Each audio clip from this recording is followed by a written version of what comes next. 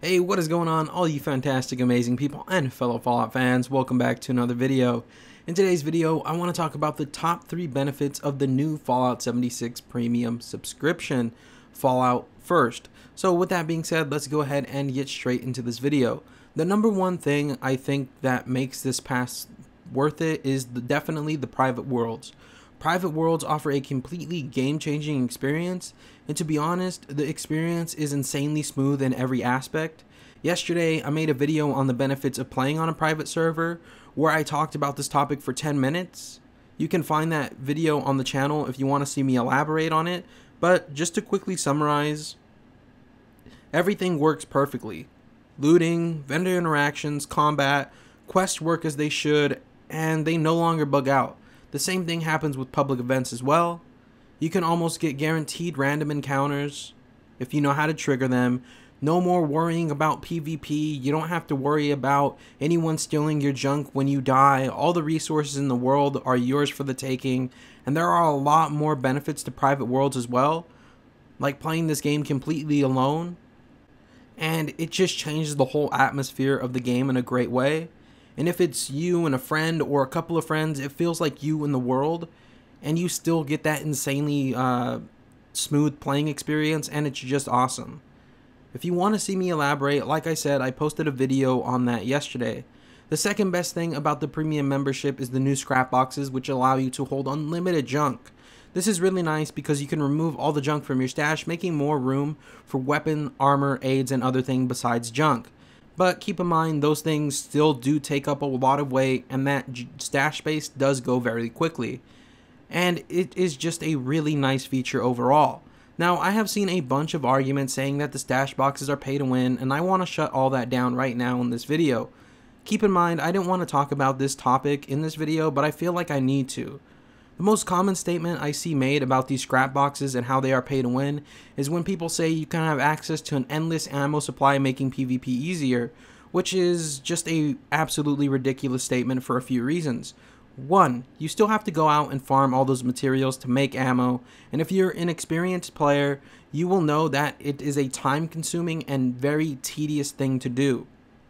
Now, let's say for sake of argument, a player does somehow have unlimited scrap, which means they have access to unlimited ammo.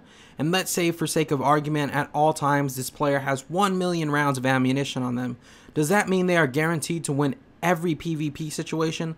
The answer is still no. If you're an experienced Fallout 76 PvP player, you know that there are kind of only 3 factors to winning a Fallout 76 PvP fight. The first and most important thing is your skill level in PvP. This pretty much decides all fights in Fallout 76 in my opinion, and no matter how much ammo you have on you, it's not going to save you from an extremely skilled PvP player. And if you do lots of PvP, you'll know this. You'll know that no matter how good you are, if you encounter a better player, you're going to get the floor wiped with yourself. And it sucks. The second thing that decides who wins the PvP fight is the stronger character build. No matter how much ammo you have, if you face someone with a stronger character build than you, you're probably gonna lose. Let's say the person with unlimited ammo has an extremely powerful character build. Does this mean that they're gonna win every fight? The answer is still no. When two extremely powerful character builds clash, depending on what range it takes place and the situation in which it takes place, that usually determines who wins the fight. If you have a good shotgun or melee build, when it comes to close range fights, you're probably going to beat the other build up each and every single time if you are up close. If you have a good big guns and or automatic rifle build, you'll probably win most of your fights that take place at medium range. And if you have a sniper build, you will probably win all your fights at long range engagements. So no matter how much ammo you have, if placed against a character build that counters yours, you are going to lose. The third thing that decides who wins a fight has to be what weapons and armor you have. If you have stuff that is specifically spec'd for PvP, like executioner weapons and assassin's armor, you will probably win lots of your PvP fights, but it's definitely not guaranteed. Now let's say the person with unlimited ammo keeps coming back to PvP with a certain player so many times that the other player without unlimited ammo runs out of ammo. Is that pay to win at that point? Not really, because the other person can leave PvP at any time and most players will get bored. If this kind of situation was probably to actually occur. And most likely that person would just stop PvPing. They would either just leave the server, and or when they died on the next PvP fight, they would just refuse to PvP. Now moving on, and I apologize for that extremely long-winded rant. The third best thing about this premium subscription service is the fact that it comes with 1,650 atoms every month for you to spend in the Atomic Shop, which is really cool. And since the subscription only costs $13 a month and you are getting $16 worth of atoms every month, the subscription pretty much pays for itself.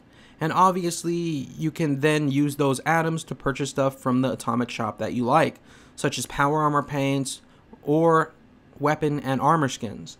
And it's really nice that this premium subscription service comes with that, because usually something I want is added to the Atom Store every month, and honestly it's kind of annoying how sometimes cool things will come out every month and I can't afford them. But thanks to this premium membership, I can now do that, because I'm willing to pay $13 a month not only to get access to the atoms, but everything else this membership comes with, like private worlds and the scrap box and the tent and the emotes and the ranger armor. Now there are other features to this premium membership that are really nice, like the tent, but to be honest, it's not great. It's just a nice little convenience. You can't craft or anything like that. You can cook food, but other than that, you can't do much at it. You could really only put stuff in your stash and or your scrap box. It's nice, but at the same time, it's not great. You could get the same benefits if you had a small little camp. So it really doesn't matter. The Ranger armor is cool as well, but it was not one of the main things I liked about this pass. I have a lot of skins, both from the Atom Shop and stuff that I learned in game, or outfits that I've picked up in game, and to be honest, I like some of my other stuff better. The last thing this pass offers is a new robot emoticon and Mothman emoticon. They are really cool and all, but after you use it for the first time, it's just not a big deal. But the other things I talked about in this pass are definitely the top 3 benefits of having this premium pass. So if you haven't got it yet, I would definitely get it, because it is worth it. Anyways guys, that's going to go ahead and do it for this video. I hope you did enjoy. If you did, like, comment, subscribe. Love you all. Hope to see you back here in the next one. But until then, remember to stay awesome. And bye-bye, everybody. Thank you for watching, and I'll see all of you, next time. Peace.